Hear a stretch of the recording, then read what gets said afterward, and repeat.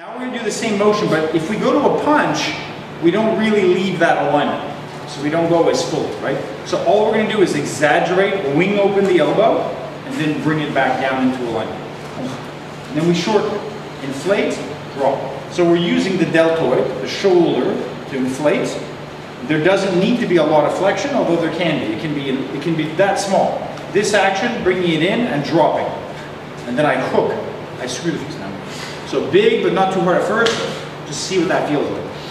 Feel what that feels like, right? So as I come in, I can screw before, during, after.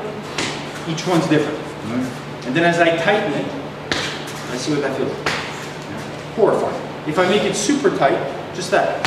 It's like I'm throwing a rock across a river, whipping a playing card. It's that action, very tight.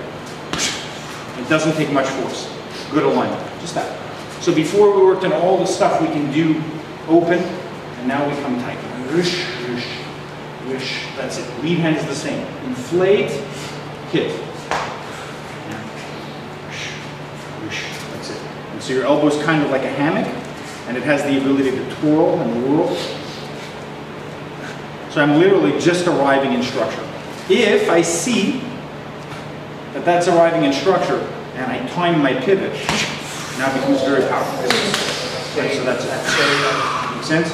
So if you have the option, think of a conventional sporting uppercut. A lot of times guys deliver an uppercut, that's fused. They're trying to use the hip, they're not getting much shoulder. But now if I do that, your arm screw, and then it's not hitting, what makes it hit? My hip. Yeah. Brutal. It's like your tail. Just that. That's all I need. Tight and back. And back. So before we head down, now we head up. Imagine I'm a two-knuckle puncher. By the time I arrive, there's no contact. Even if I'm three, I'm not getting all of them. I'm just getting the bottom. So think the best way to hit his chest here, because it's a high target, is kind of that downward grip. So I still want to come into that compression. I just don't want to do it on the t-shirt, and I don't want to do it before. I want to do it kind of when my two knuckles are touching his heart. It's inside, yeah. Look at the difference. Too early, punching his shirt, not getting his nipple. Inside, no rush, yeah. So look how slow it is. That's just my elbow, yeah. And then I go whoosh. And so you have the hip, yeah. That's what you want. Do that on the neck. Remember, we're punching this because we can take it. If I'm fighting him, I'm not punching his chest. Yeah? Targets I'm looking for, hip flexor. Because imagine that. That's already shitty. Do it here. Look at that. That is nothing here. Here, that's as hard as you want to go. There is a ligament. I hope that's a ligament right here. And it's a big ligament. But if I hit that right in the pocket, moosh. So if I go whack, yeah, horrible. If I start to come up to the neck, that kind of whoosh power, this, nobody would want. That's as hard as you want to take comfortably, and that's this. If I give you that in the neck, it's already too much. If you give everything you've got, this is fine, that's not.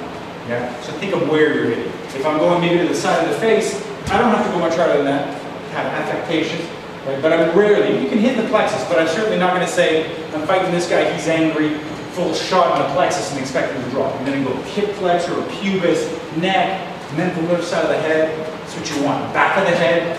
Imagine this, and then I screw it. Whack! Really cast it into it.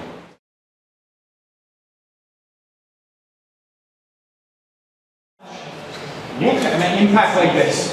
You can see the vector. Where is it pointing, right? And depending on when I screw and how deep I am, the vector will change. That's why if I go principally there and then rotate after, it's going down on a 30-40 degree angle. Yeah? It's different. I may touch, but now let's say I drop my elbow and I apply my principal force horizontal. That's more likely to walk him back. Not going to affect his balance, it's going to walk him back. So if I need to send him to the wall, I will send him to the wall. Got bored you? Let's switch off. Yeah. That's where I'm trying to go nice, right? So, see, I'm going to send it down, and then I screw. Versus send it back, then I screw. Yeah? If now I do all of my twisting and implant it here, again, I'm doing 3 degrees, it could be 15 different switches, yeah? I'm going to go whoosh, and now I want to send it out to the back of the neck. Yeah. Great. Same punch. You saw there's no more power. It's very soft. Why? Because when I send down, stiffest human in the world will still bend the legs, go off their hips. Yeah? And so you have all of these movements to get rid of the force.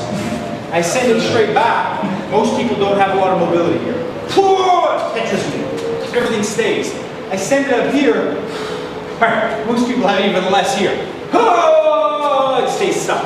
So when I start to punch, let's say, big guy, but look at the structure. He's got mass. If I send it right in here, that's where he wants it.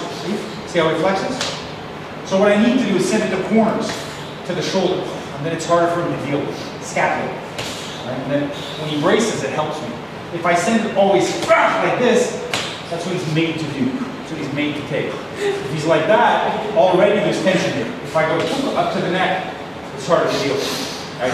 Every human has that. Bigger guys, even worse, because I'll fucking wail on this, and when I hit him, you can see, right? Look at his hips. As big as he has very loose hips. That's why we do the tailbone. If I walk through life like this, and then I get hit in the stomach, I got nothing else to flex with. If I'm stable, you always have that. You always have that to do. It's a life shift. It's just an inch. That's what the wave is. Deformation coming back.